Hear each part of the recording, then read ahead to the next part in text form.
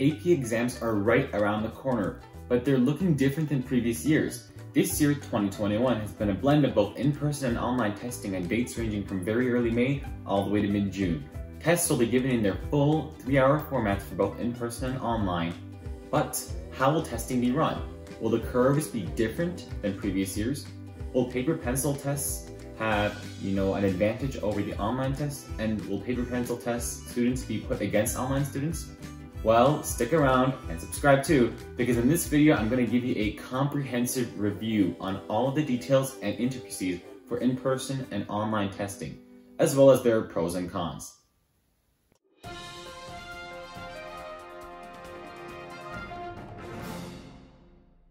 Let's start with the format of the paper pencil tests.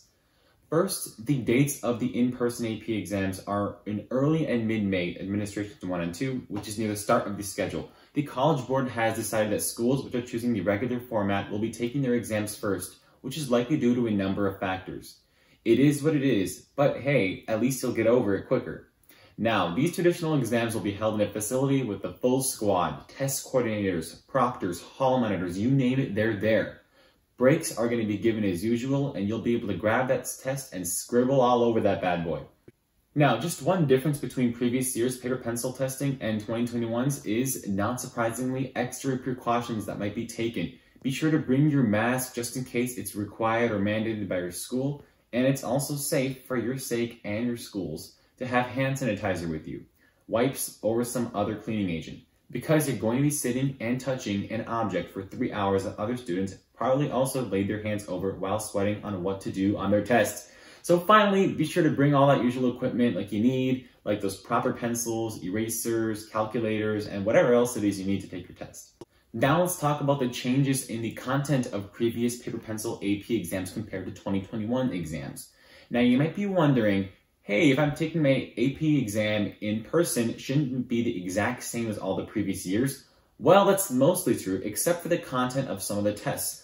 For example, the AP language and composition multiple choice questions are changing this year, as will there be less questions now and smaller passages. However, many of these changes aren't due to COVID-19 pandemic, but they just result naturally from the College Board perfecting the exams, kind of like natural selection. So be sure to check your exam description on the College Board website or ask your teacher so you don't walk into the examiner on test day with a surprise awaiting you. Ooh, you'd rather be safe than sorry, right? Now let's switch gears to the online exam format. Tests taken virtually are going to be much different from not only the paper pencil exams, but also the 2020 AP exams that were held virtually last year. The first consideration is technology. Unlike last year, this year you can only take your AP exam with Windows or Mac computers or a school-managed Chromebook. Pay close attention to the word school-managed, because if you want to use a Chromebook, then you're going to need one administered from your school because there's specific software that you're going to need downloaded, like the lockdown browser. Even if you aren't using a school-managed Chromebook, you're going to have to get that software downloaded, so be sure to prep and try the AP exam sample test that is located on the College Board to make sure your tech is up and running. There's a couple other requirements that College Board requires devices to have, like what type of operating system you're using. So I put some links in the description below that have all these details that you can just go click, check, make sure your devices are all good. Now, the second big difference in the format of the digital AP exams is that you're not going to be able to go back to previous questions, both on the multiple choice and the free response. This is a game changer, as in the past, people have taken the liberty to choose the easiest or hardest questions to solve first and come back to the rest later.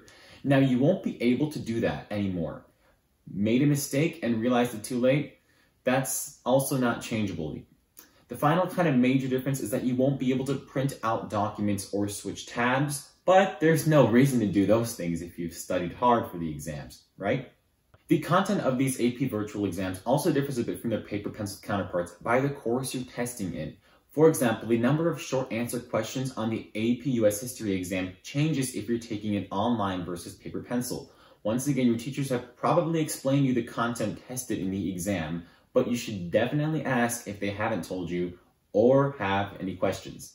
One additional note is that this year, all of the units from each course will be on the AP exams. In 2020, the last couple of units were cut from each class since College Board wanted to accommodate for schools that could not finish the curriculum due to emergency virtual learning.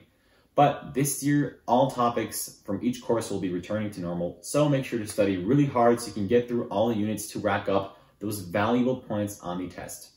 Now, before we wrap up the video, I want to make one statement about a really hot topic that many students love talking about, which is the curve. There's so much speculation about which type of test will be easier or which one you should take or you shouldn't take.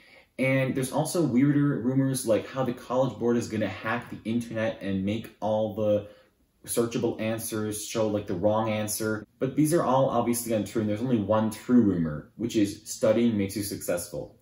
We can't predict what's going to be on the test or what the curve will be this year, and those are things we can't change. However, the time spent mastering content, practicing multiple choice questions, practicing free response questions, those are what are going to get you those 4s and 5s.